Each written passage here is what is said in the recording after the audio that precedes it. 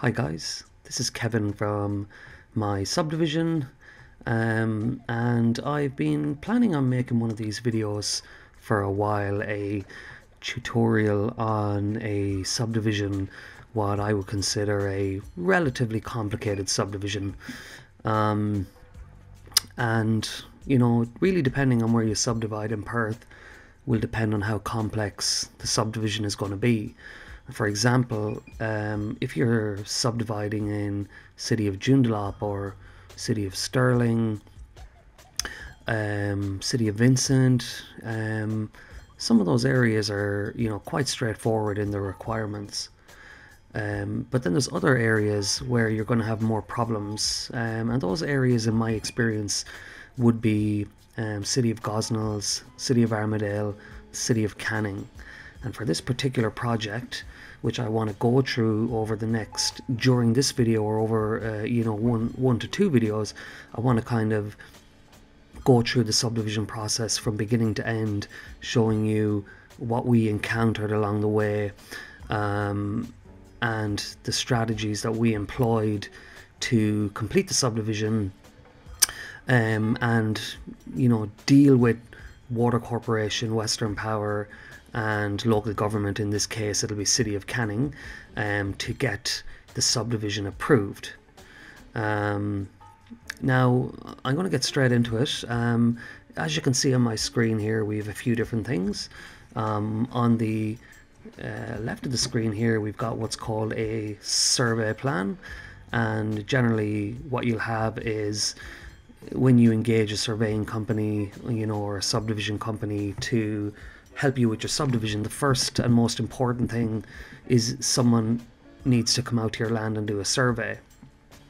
And the reason for the survey is you really want to try and understand what the levels of the land are, what type of things are there, how close buildings are going to be to the boundaries, if those boundaries are going to be, if that building is going to be remaining. Calculating the sizes of the lots. These thick black lines here represent the design of the subdivision, and basically there's a lot of other things on the plan which are quite important as you go through the subdivision. And again, depending on what area you're subdividing in will depend how important some of this information is. In this case, this was quite a complicated project where there was a lot of different changes in level across the property from the front to the back, and we had to do a number of different things to complete the subdivision. So the first thing would be understanding what this block looked like from the very beginning. And I've got two videos. The first video is basically a walkthrough I done at the beginning on our first day visiting the site, and this was in 2020. And basically the second video I have is basically a high resolution fly through aerial drone video to show you the site completed at the end of the subdivision. So I'll give you a quick look at this site. On the day that we first arrived there, we record a video of every site, and we use that as a kind of a benchmark moving forward on, or a point of reference on what we need to do using the video and the survey plan. So here's what I look like from the beginning, and I'm going to skip through it a little bit here just to kind of speed things up, but this will give you an idea of what it looked like.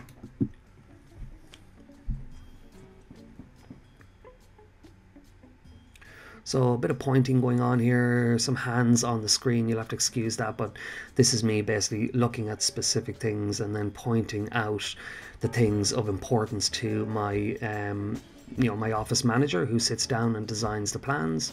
And here I'm pointing at retaining walls going up along the boundary and kind of explaining how we need to show this on the plan, how important this might be later.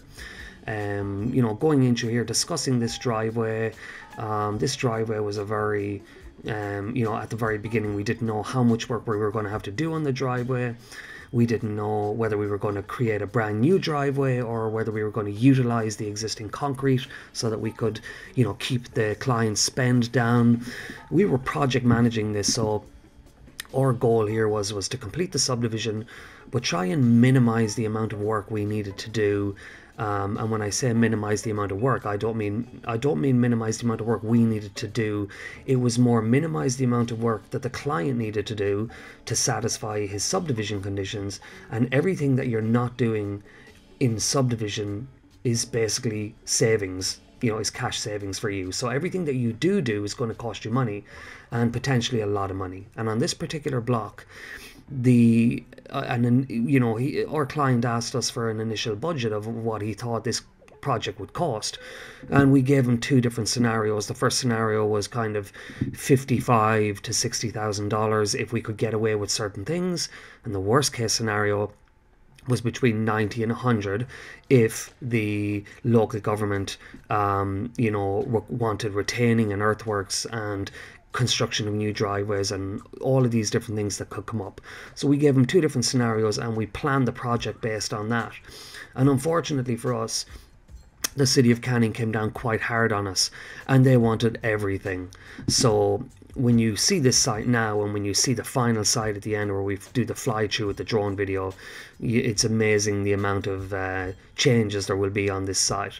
And the owner in this case was building with Dale Alcock, so we actually had to get this site ready for them so that Dale Alcock was ready to build on it, as when it was ready. Retaining walls, earthworks, so that they could roll up there with their bricks and their concrete and just start building.